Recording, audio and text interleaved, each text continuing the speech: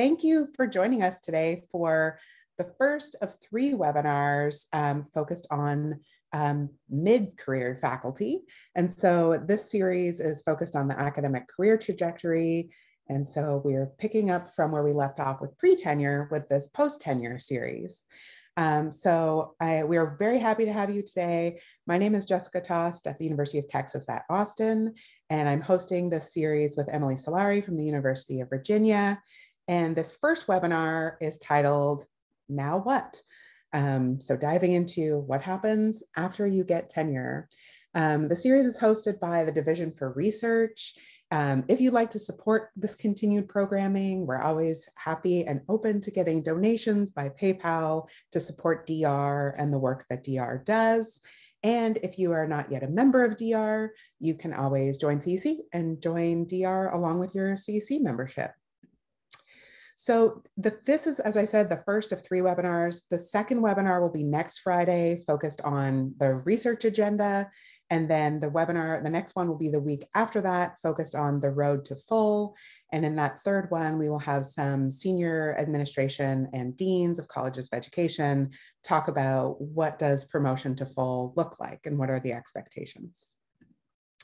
Throughout, you're welcome to put questions in the chat and we will be happy to address them as we go. And hopefully we'll have a couple of minutes at the end to talk about questions as well. I'll hand it over to introduce our special guests. Hi, everyone. I'm Emily Solari. We are very lucky to have 2 guests here today to talk us through the now what part of once you are promoted to associate professor. For the first one is Nicole Patentary, who holds many different positions and many different hats, and she has a lot of titles. So she is relatively newly the director of the Florida Center for Reading Research. She is a professor in the School of Teacher Education at FSU, and she's the deputy director of the REL lab at Southeast. And also just someone who personally has provided a lot of advice to me over the last few years. So I'm really excited to have her here to sort of share all of her wonderfulness with the group. And our second special guest is Nathan Clemens, which I think is funny because I call him Nate because I've known him since he was a graduate student at Lehigh University where I was a postdoc. We overlapped at Lehigh together, and Ed Shapiro used to call him Nate all the time. So I call him Nate Clemens. He's an associate professor in the Department of Special Education at UT Austin and also in the Meadow Center for Preventing Educational Risk. So we decided to have this additional webinar series focused on mid-career faculty because, as you may have already noticed, that most of the work and the webinars and the resources and supports that exist are for pre-tenure faculty. So when you look up, this is just if you do a quick Google search for comics or graphics around academia or faculty, this is what comes up. It's all about the tenure track. It's all about getting tenure and what that looks like. And a lot of the resources that we create are around helping faculty understand the expectations and requirements to get to tenure. But you successfully get tenure, so you're here because that happened already or it's going to be happening soon. You celebrate, you get yourself something nice, and then you sort of think, okay, now what do I do next? What do I do to plan for the next X many years in my career? The other thing that I think is really interesting here, as I sort of track this a bit over my career, is a lot of the surveys of associate professors really show that this is the most unhappy group of people, or the most dissatisfied group of people if you along sort of the academic trajectory. And I find that fascinating. And I think maybe some of it may be because there is sort of a high of getting tenure, right? And then you're like, oh my gosh, what do I do next? What's the next thing that I'm supposed to be doing to get to that next step of full professor? And so that's another reason why I think it's really important to have these conversations with associate professors. And there's some reasons why. I mean, it's an unclear time frame for a lot of people. When you step into an assistant professor role, it's pretty clear how many years you have till you get tenure.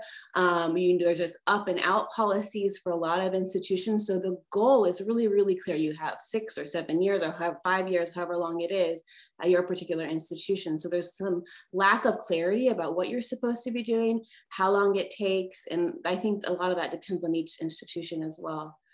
And there's a lack of dedicated support and resources. So we were hoping that bringing folks together would be a good way to maybe develop some sort of community around this. And so maybe some groups that people can sort of come together to talk about their experiences and how they're getting to full.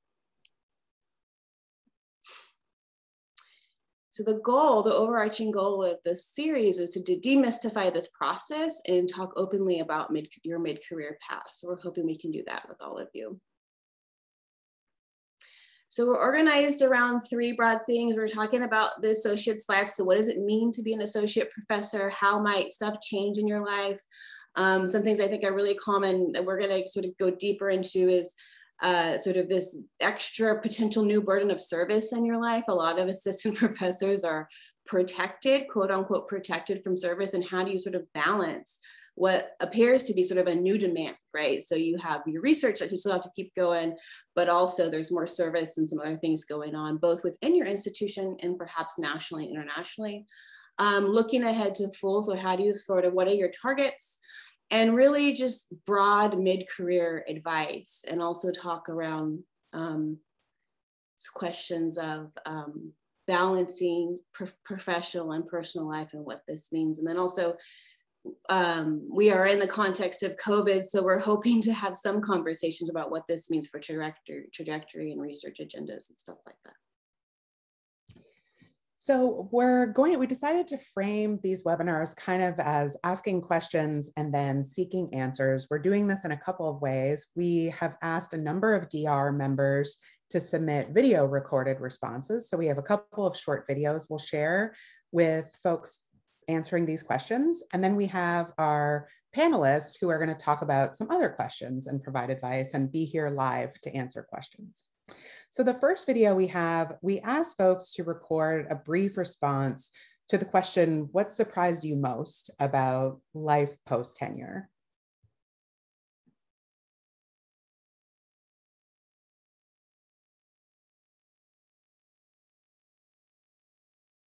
I remember feeling like I wasn't standing on the edge of a cliff anymore. Like now I knew I could do all the things that were expected of me, so I could relax a little and enjoy it more and do it with confidence. I think often folks describe the idyllic post-tenure state of getting to relax, take a break. I found it very challenging to do so, and for good reasons. I have found that post-tenure, there has been this ever-expanding process of finding new colleagues, new potential connections with new lines of work. I have felt that my world is getting bigger and bigger. And so because of that, any of my efforts to try to slow things down or cull a little bit my projects has been slowed by what has been this world building. Again, nothing really surprised me. I always had thought before I got tenure that I would, some of the service demands would pick up, and I think that definitely happened. But it wasn't anything too unbearable, and the service that I did get kind of thrown into was stuff that I actually enjoyed, like being the head of a search committee and that kind of thing. So I liked that.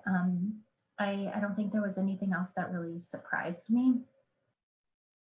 I suppose I was most surprised that post-tenure life wasn't more relaxed than pre-tenure life. I was told years ago by an advisor that whatever my doctoral student life was likely to be what my faculty life was like. And I didn't believe that. Of course, it was true. You sort of set a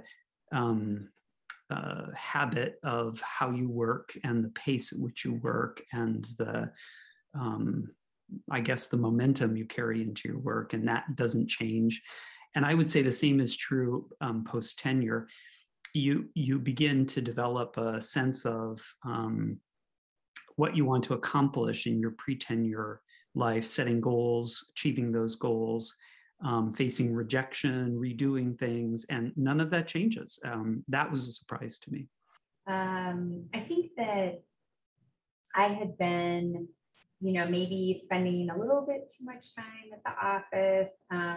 My receiving tenure corresponded also with me having, we had a son at the same time. So I think I started devoting a little more time to family, started realizing that, the things that I had left on my list would be there the next day, that I didn't have to stay at the office till late at night to get those things done and check them off. So I was happily surprised that I had a little more balance in my life. Just before tenure, and certainly after tenure, there were more requests outside of the university for service. Things like reviewing papers, editing journals, reviewing grants, serving on professional boards. And I had been prepared for my university service to increase. A lot of people talked about that, and that you wouldn't be as protected in that area. But I really I was really surprised by the amount of outside the university service that increased. I think I thought that would be about the same, or that it would gradually increase. So I really had to find ways to determine what things I could take on with my time in terms of that outside of the university service.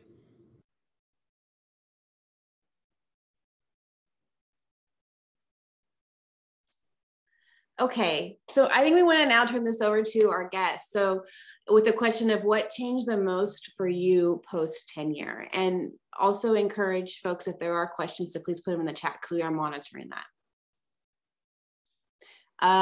Nicole, do you want to start?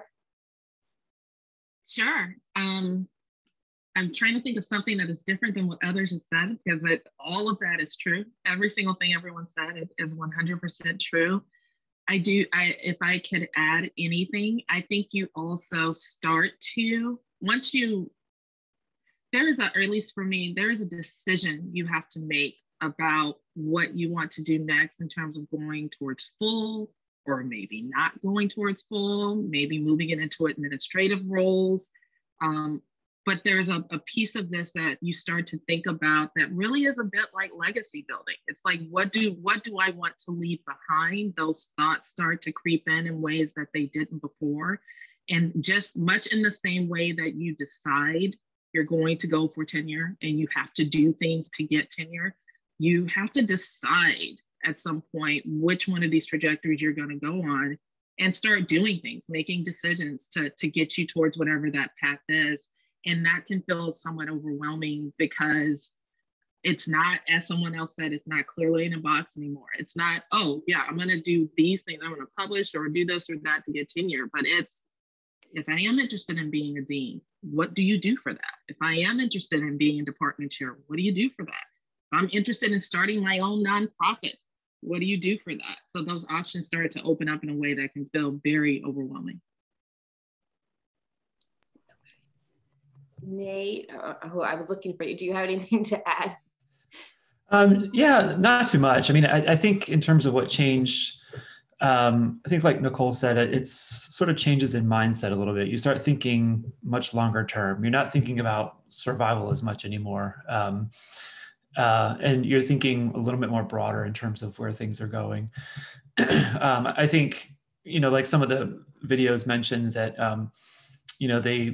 anxiety perhaps is decreased a bit. There's a little less anxiety. You're not as focused on just, how many numbers you have every year in terms of publication.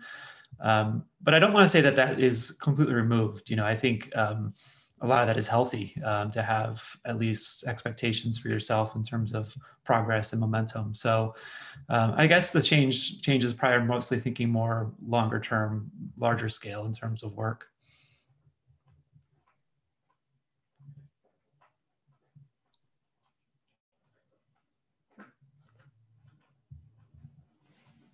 Do you want to ask this one, Emily, or do you want me to? Yeah, sure. So I actually had a follow-up question, but I'll stick to her. So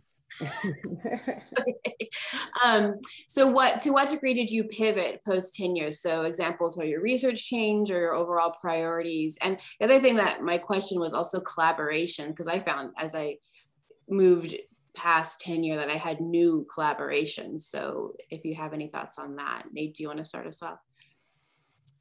Yeah, I think not many major changes. I think what I've tried to do is try to be more focused in what I'm doing in terms of my work. I don't think I've ever been very successful at that, having a very cohesive research program, but that's where I've tried to make efforts toward. I think also moving towards more collaborations, I think is something too I've tried to do as well. But in terms of significant pivots, I wouldn't say significant, more minor shifts. So for me, and I think this also has to do with that decision, whatever, or I shouldn't say it like it's on, like on Tuesday, you're going to just decide. But you do start, when you start thinking much more long-term, there is a sort of a value setting that happens here. And when you once you achieve tenure, there is a certain amount of power you certainly have that you didn't have before to direct your attention.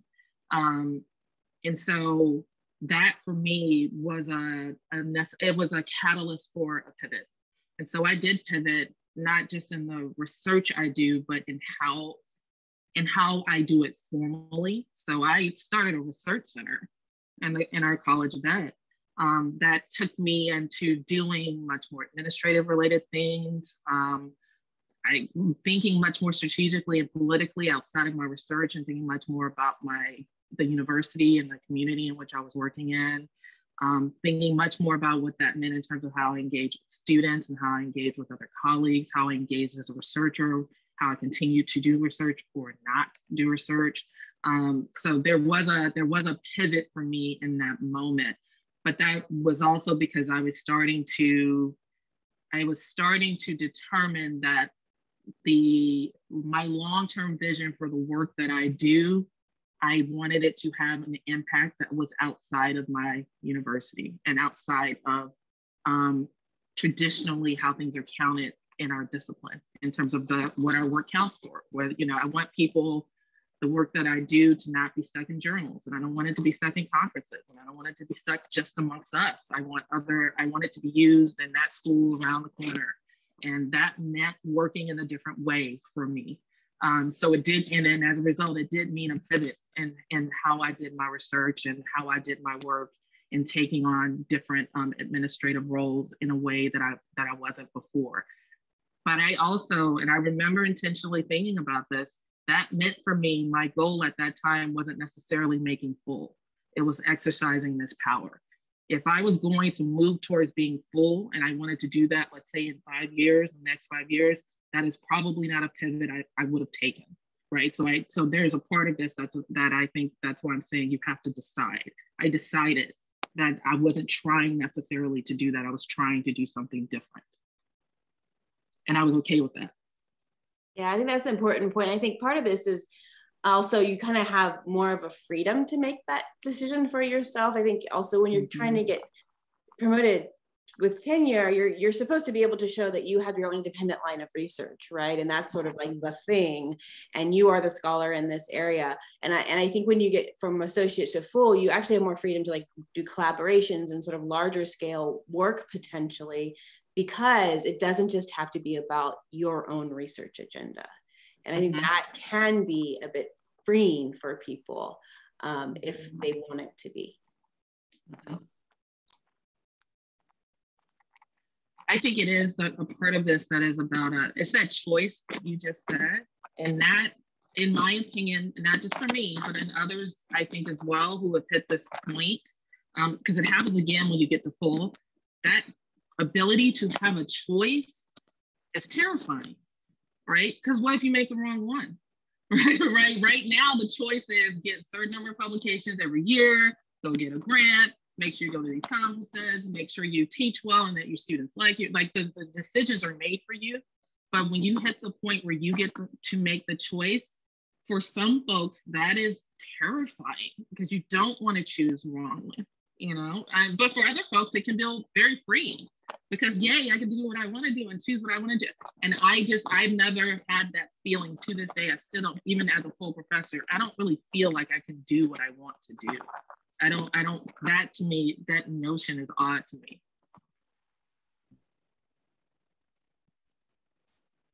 So the next question we asked our DRO members to respond to by video was, what was one thing you wish you approached differently after receiving tenure? And we're actually going to get our panel members to talk on this kind of a little later. But we have a couple of other responses first.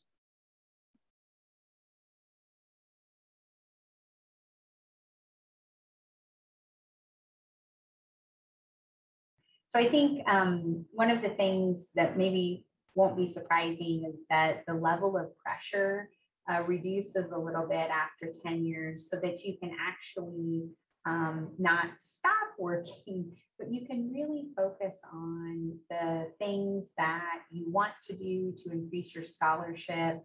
You don't have to worry so much about sort of the individual number crunching, like, do I have this many pubs and this type of journal? You can kind of focus a little bit more on some pieces that you just remain really interested in. So scholarship has to continue, but it gets a little more flexible, I guess. Well, I took stock of what I had done so far and started to retool a bit. I started to question whether all the research and publishing I had done during my pre-tenure years was really making a difference. I talked to my mentor about this and realized that one way to make more of a difference was through teacher education and professional development. So I started to devote my attention to these areas across my research, teaching, and service. In research, by directing my grant writing toward teacher professional development. In teaching, by developing a seminar in teacher education research so that I could learn more about this topic alongside my students. And by the way, that's a great way to learn something new, is to teach a seminar on it if you're able to. And then also in service, by working with my colleagues to redesign our special education program. I wish I had a much more exciting answer, but I don't think I really approached anything much differently. I just kind of continued on the trajectory that I was already on. I was fortunate that in 2015, I became the PI of an IES development and innovation grant. And in 2016, I was a co-PI. I started that project. It was a model demonstration grant funded by OSEP. And so I got tenured in 2017. So nothing much changed in 2017, 2018. I continued to work on those research projects, and I did start to conceptualize some of the next projects and next proposals that I, with my team, would go for. So, you know, I felt like I had some time to work on that, but I don't think anything was different just because I had tenure. Well, I found that I had to say no a lot more. I had to really focus on what I wanted to accomplish and do for the field and for students with disabilities, and really think about which things that could aligned with those goals, because I couldn't do everything, all the opportunities that were available and coming my way. I would say I didn't feel quite so rushed or concerned about how my research interests might be measured by others. So I stepped back and really thought about what I wanted to focus on, what kind of an impact I wanted to have with my research and scholarship, and decided that I really wanted to focus on teacher preparation, which ironically, I'm still trying to figure out how to do that today. So, but that was I think that was a big mindset shift for me after receiving tenure. I think one thing that I approached differently was I think I started caring less about what the thread was going to be across my research. I tend to be somebody that focuses on a few different areas, including measurement and assessment, as well as issues related to teacher quality and more generally outside of special education, teacher time use. And I spent a lot of time trying to create a narrative around those things. And I think post tenure, I've relaxed my standards for how I define and describe collectively my work. Number two, What surprised you most about life, post-tenure life? I think often folks describe the idyllic post-tenure state of getting to relax, take a break. I found it very challenging to do so, and for good reasons. I have found that post-tenure, there has been this ever expanding process of finding new colleagues, new potential connections with new lines of work. I have felt that my world is getting bigger and bigger. And so because of that, any of my efforts to try to slow things down or or cull a little bit my projects has been slowed by what has been this world building.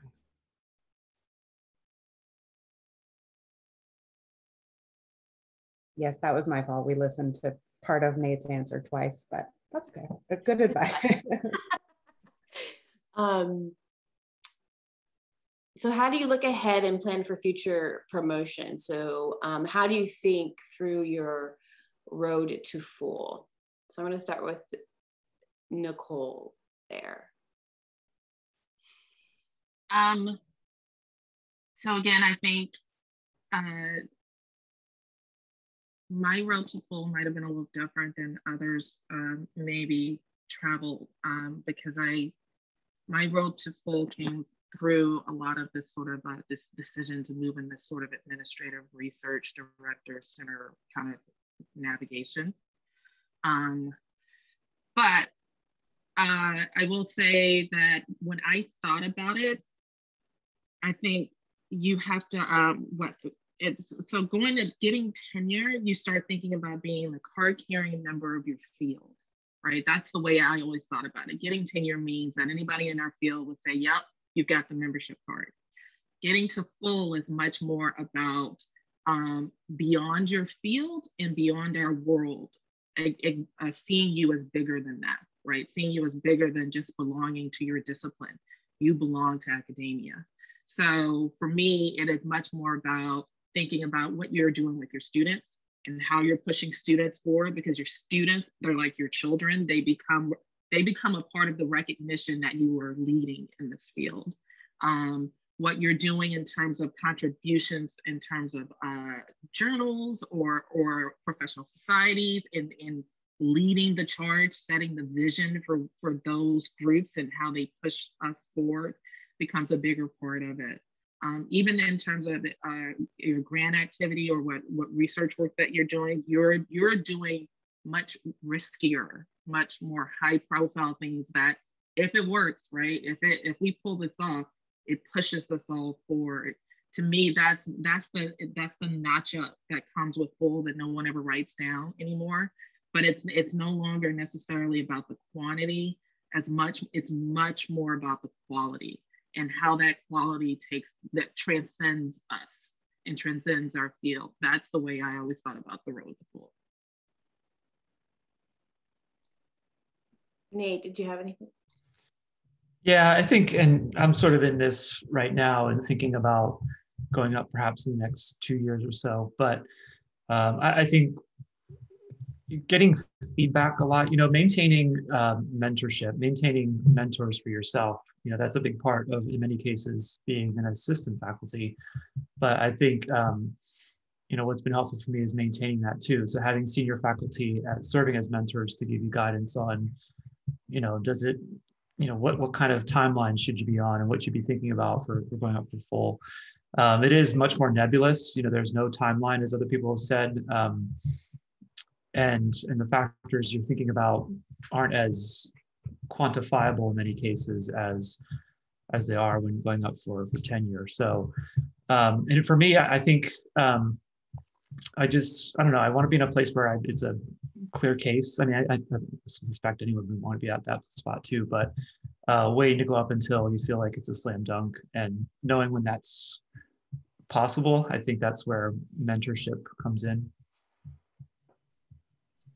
Can I add a follow-up question here for either of you? So I think someone had said in the chat, and a couple of other people have brought up already, that it's a more ambiguous process. You don't, I think, and when we did our pre-tenure series, a lot of people said, I knew I needed this many pubs when I went up for tenure. So I mapped that out, this many per year.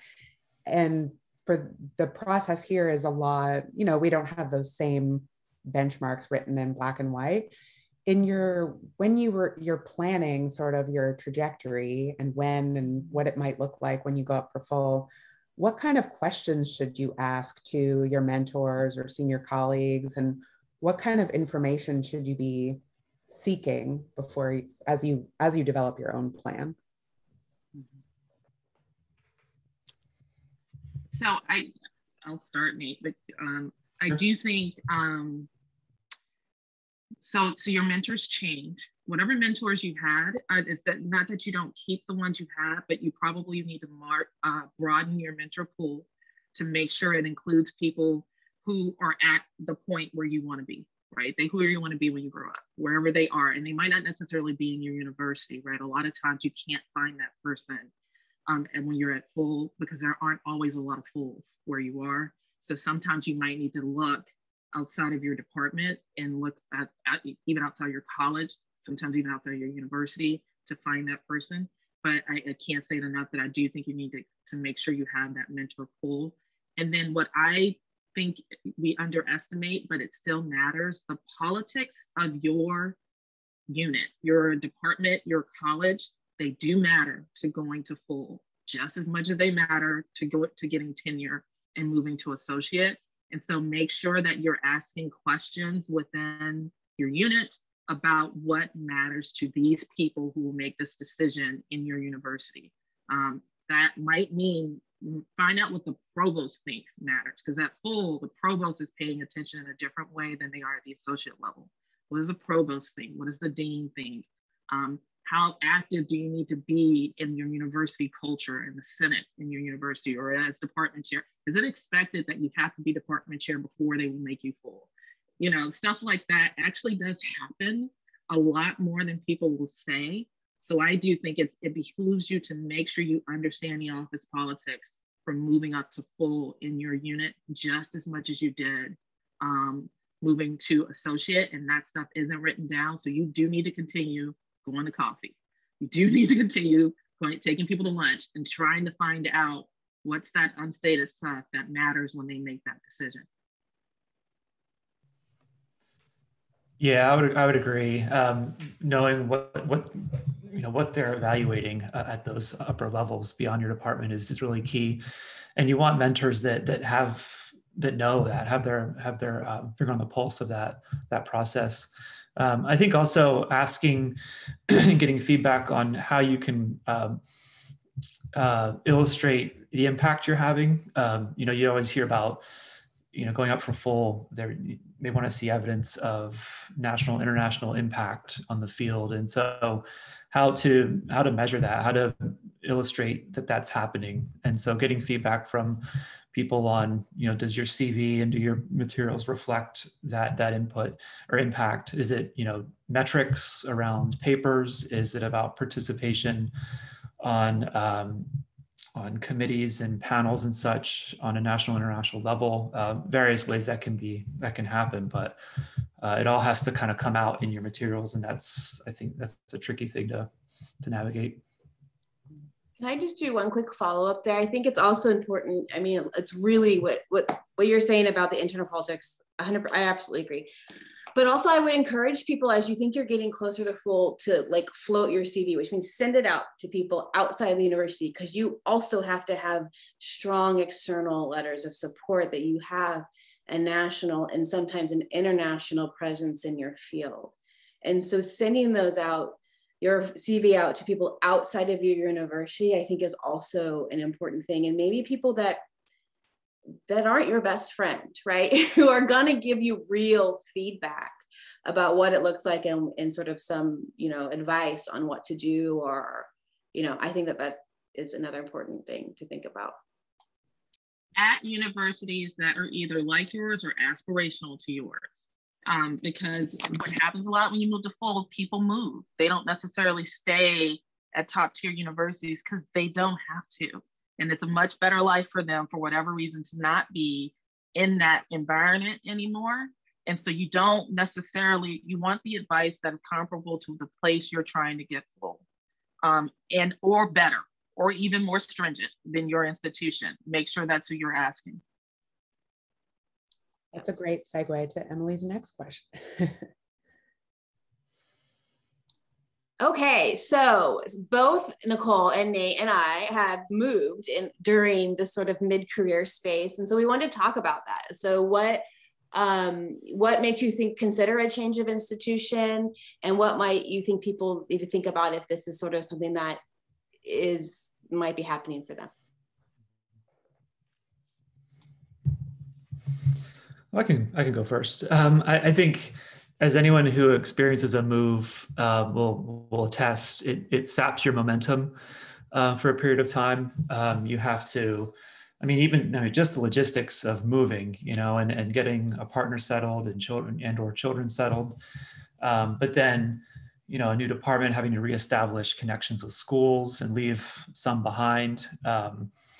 You may have had courses that were on cruise control that you had been teaching for several years, and now you might be teaching new classes, so you have new preps coming in. So it just kills momentum for a period of time. And it may be, a good year, even year and a half to 2 years, so you feel like you're kind of back up to speed in some cases, depending on the move. So I think it takes a lot of consideration. I still would have moved, I did. I made a change just after getting tenure at my previous institution, just because the opportunity here was just fantastic. So I would do it over again in a heartbeat, but there's obviously some consequences you have to work through in a move.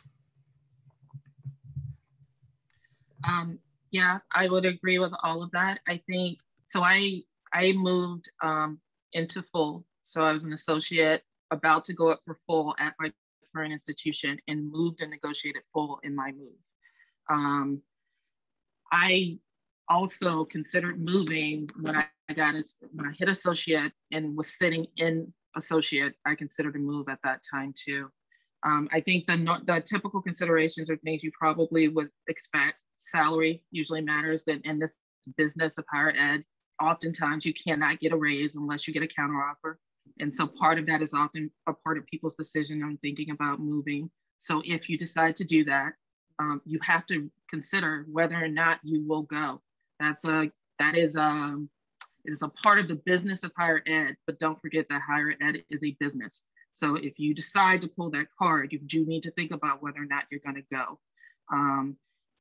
You also, of course, need to think about family. My decision was very much so wrapped up in family. I happen to have a dual academic problem. My husband is a higher ed administrator. So we had to negotiate, both of us, in all of these potential moves that we were going to make. That can complicate things as well. So that was a part of it. You had to be at places that can handle both of you. You have to, I do think you think about it in terms of your research, whether or not it needs a pivot because you're going to do something different, or if you just want to continue what you're doing. You want to think about whether or not this is a place that can hold what it is you're trying to do and where you're trying to make it go. I think Nate, that comes through in what he said, that this is a good place. This is a good place to do what he wants to do next, whatever that is. Is this a place that has added value for you, that can take you in the direction that you want to go for whatever it is you want to do and hold you? Because more than likely, you're not going to move again for a couple of years, right? So you want to make sure it's a place that can hold you for a while and hold your family for a while. You also, I think, want to think about whether or not, because that whole office politics part, so now you have to learn that again. You have to learn who the players are, what the expectations are, what matters, and it will be different than where you were. And it will take time to figure that out and navigate all of that. Those can actually be a part of the questions that you ask when you interview. I was very explicit in interviewing and asking, what is your expectation of me moving in this role in this way? Those sorts of things are important to ask because there'll be a new game to play. And so you'll want to make sure you're explicit about that as well. And new things to negotiate. That's the one. My mind always goes to what do you negotiate. So if you are making a move as associate professor or even associate to full, I did the same thing as Nicole. With my move, I was moved up to full. It's a different negotiating game than it is if you're assistant professor. So please get advice from folks who have done this before. a different place to be. And it's important as a part of that. Don't forget, so the advice that I got, someone gave me, and I always give it again, if I'm going to move, you basically have to give me a grant. That's how I thought about it. I have a grant. I can do what I do where I am. So if you want me to move to wherever I'm going, you got to give me a grant. That's how I thought of whether or not that meant graduate students or materials or whatever it is. That's what will incentivize me to move and take my machine and put it somewhere else. What you can't forget is that you are now associate. You've done it. And so there's a good bet on the table that you can do it again. So you're good for them just as much as they might be good for you. You are good for them. They are recruiting you. So they should be giving you what you need to be successful in this new place, including the delay it will take, because it'll take time to set things up and it'll take time to set your family up and all that. They should be paying for that. They should be compensating for that. So it is a whole different mindset. You have to remember that you are the commodity now. It is not about, please like me. It's about, well, what do you got? What do you got if you want me? What do you got?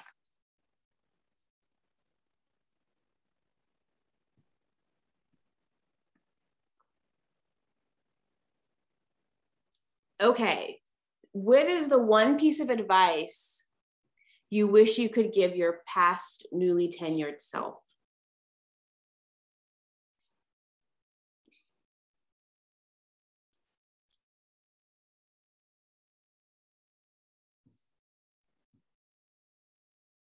Nate, you want to go first? You want me to go? Go for it, Nicole. Yeah, no, go ahead, Nicole. I'm still thinking. I had a long time. Yeah. So I used to, pre-tenure, I used to carry around a one-pager. That was my research agenda. And now I carry around a one-pager that is my goals and values. I wish I would have done this sooner. I did it eventually. I do it now at least once a semester, usually, or at least once a year. And I really do keep it in a sheet protector. I walk around with it and don't lose it. Just the same way I used to not lose my list of all the papers and where they were and which was in revise and resubmit, which was submitted and which was this and which. I used to walk around with that so I can keep up with my progression towards tenure. I now walk around with this values and goals doc because that mindset shift is hard sometimes to hold. Because we do all have the same job that we have and stuff keeps moving, it keeps rolling, this machine keeps happening. But it is important because I think Jeannie said it on her video, you will be given different opportunities and more opportunities. Your world does get bigger. You do have to have a different way of thinking about what you say yes and no to, and making sure that you keep that aligned to why you've decided you're here, why you do the job you do and the way that you do it.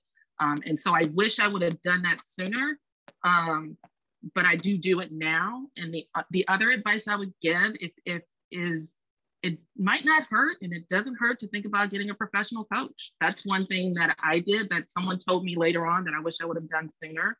And it was helpful to have a professional coach, someone outside of us and outside of academia, sees the world differently, helping you navigate that space. That would be the other advice I would give.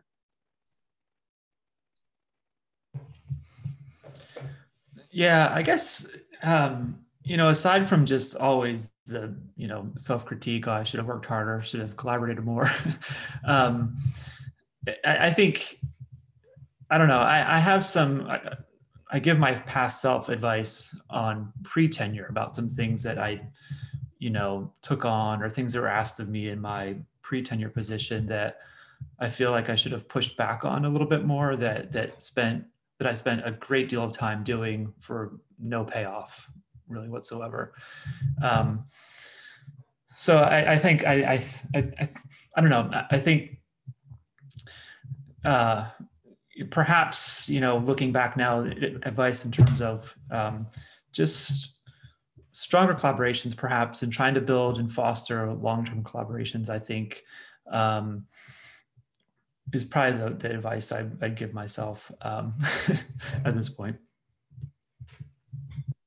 Jessica, we have, sorry, do you have a follow-up? Yeah, I was going to just ask, could you say more about your values and goals sheet? Like what do you write on there, and then how do you map that onto? Can I share that, like, maybe 2 months ago, Nicole and I were texting about something, and I was like trying to figure something out. She's like, "Where's your values and goals sheet?" I'm like, what are you talking about, lady? I don't have a values and goals sheet. So she sends me a picture. One of those things I'll tell you. I think I texted it to you, and I'm not kidding. I have it like it's in my phone on my favorites picture. Like I keep it. It is like a North Star for me. So I should say I'd be happy to share it if you want, Jessica or Emily. You can share it with this group. I'd be happy to share it, or email me and I'll share it to you.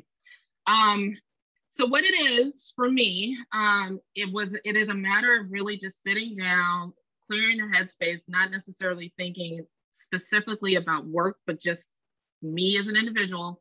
What are the things that I value, right? And you got to keep it short, because yes, we value everything. So I can value 20 things, but what do I really value? And I'm going to keep it to 5 things, no more than 5 things, which I do. And then for those things for which I value, it's like, you guys will appreciate this, but it's like AAP goals and objectives. It's just literally, what are the things that I'm doing that allow me to achieve success in that value?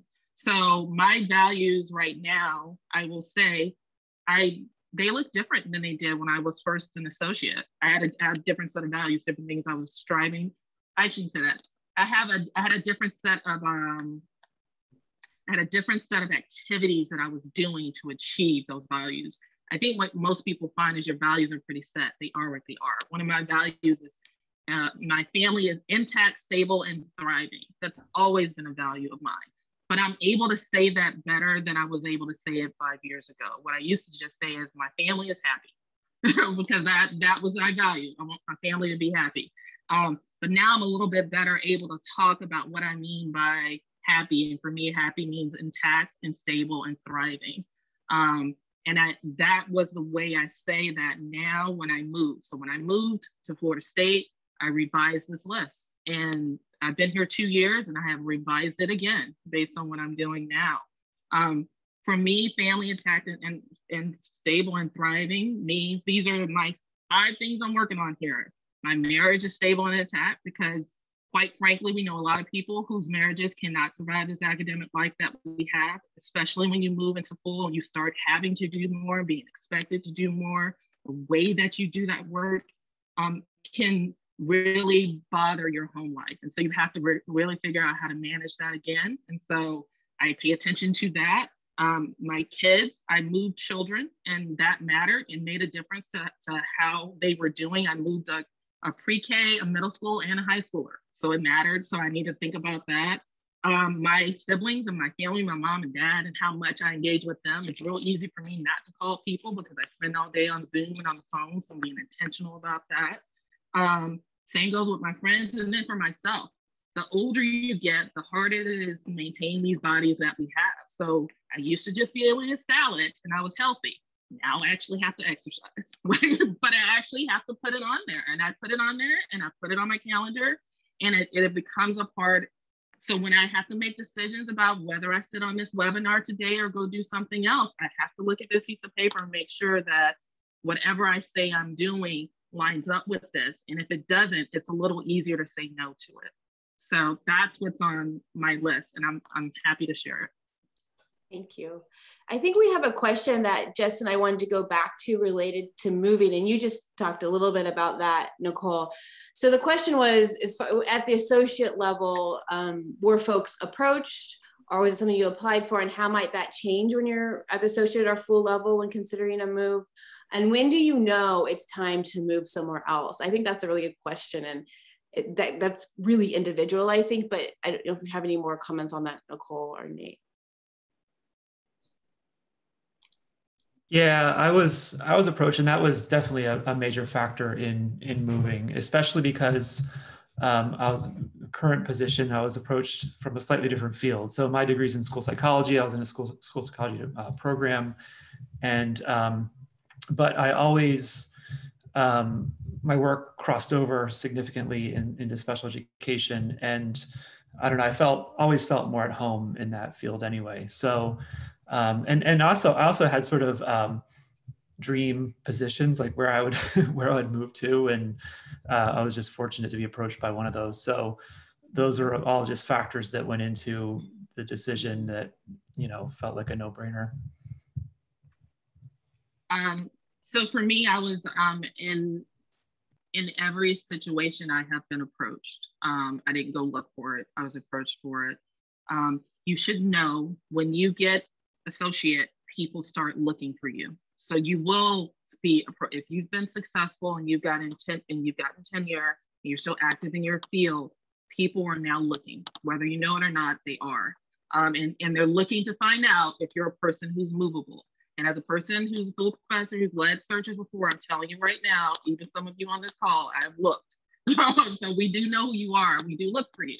So people will start to approach you once you hit tenure to see if you're a person who can move and can contribute to whatever it is that they're looking at. I knew it was time for me to move when it was a dual decision. Part of it was I felt like I was continuously saying no to things I wanted to be able to do. And I felt like the institution I was at wasn't allowing me to say yes. I think there's a point of this in which you yourself decide to say yes or no to opportunities, but I felt like I was being forced to say no because the university just didn't have what I needed to do what I wanted to do. That's when my shoes felt too small. That's when I knew it was time for me to move. The other reason was a financial decision. That whole thing about making sure that you get a raise at your institution or being willing to move is not a small factor. Academia, you all know this, there's huge disparities in salary ranges in academia, and they look very different depending on what group you belong to and what discipline you belong to. And if you feel that you are not getting the pay that you should be getting for the quality of work that you are doing, you are within your rights to start looking elsewhere because you are the commodity. And especially as you move to Cole, we all just talked about how much more service you do, how much more you contribute to the machine that is the university that you're at. Are you being compensated appropriately for that? And if you are not, you are well within your rights to find it elsewhere. And that is how this game is played. Yeah, I think that's a really important point. I mean, I'll just say for me personally, I had always said, and I had actually made it pretty clear to people around me that I would leave for the right job. And I fully recognize that not everyone has the ability to say that because there are partners. I also moved 3 kids across the country, 3 elementary age children across the country. And that was a big thing, but I had made it sort of known that if the right thing came along, I would leave for it.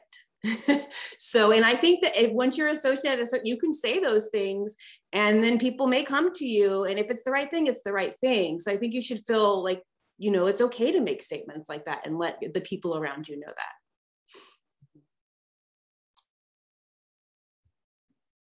So we're going to skip our last video. We'll probably come back to it in a later webinar, and we have folks talking about it in a later, it was the work-life balance video. So everybody's like, please tell me the secret. The summary of everyone's answers was that we're all really working hard to achieve it. So we wanted to end just with kind of a summary of the take-home messages from what some of our DR members shared in their videos and the panel today, and then leave a couple of minutes for final questions. So I know that those of you who know me know that I am also newly post-tenure. So as I hosted this with Emily, I was like, I don't know if I'm just asking the questions here because I want to know the answers too. So these are things that really stood out in terms of take-home messages of looking at that the next pipeline. One is don't lose momentum. So keep going, find that momentum and what is valuable to you, what your goals are, reassessing what you're doing. Look ahead and plan accordingly. So review promotion requirements at your institution, talk to mentors and senior colleagues. In our 3rd webinar, we're going to talk about this in a lot more detail. So we'll have people actually go through the ins and outs of promotion requirements and the process. Revisit your research agenda, explore new avenues or extensions to your work. I probably should add here too, new potential collaborations. Revisit your teaching portfolio. Take on leadership positions or be strategic about the service you take on where you'll have opportunities for leadership. Align your work with your goals and values. Create or think about sort of what your personal brand is. Do you have one already? What do you want it to be? What do you want people to think of when they think of you as an academic and a scholar? And then support others in junior folks at your institution and others who are working towards this as well. So we'll use our last couple of minutes for folks to ask questions. You're welcome to unmute and ask a question if you have, or you can put it in the chat if you prefer.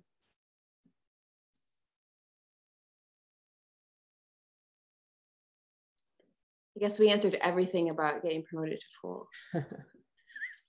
No, there shouldn't be questions. If there's not quite, the other thing I think we should mention, Jess, is that every time we have these, we're gonna have people other than just me and Jessica here to answer questions. So we'll have special guests for each one. Oh, I'm giving no advice at all. I'm literally just facilitating the logistics.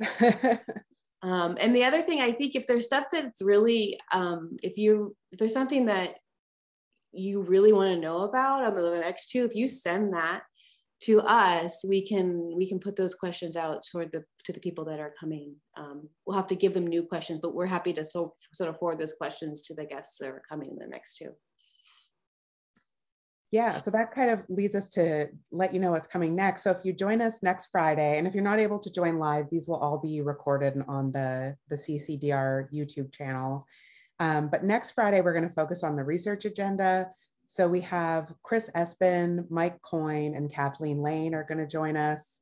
And they're going to talk about kind of things we started getting into today, sort of momentum with your research agenda, shifting, expanding your research or narrowing your research, and expectations that you have for yourself and that your institutions may have for you as well.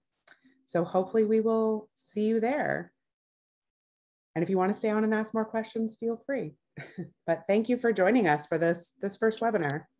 And thank you, Nicole and Nate, for coming.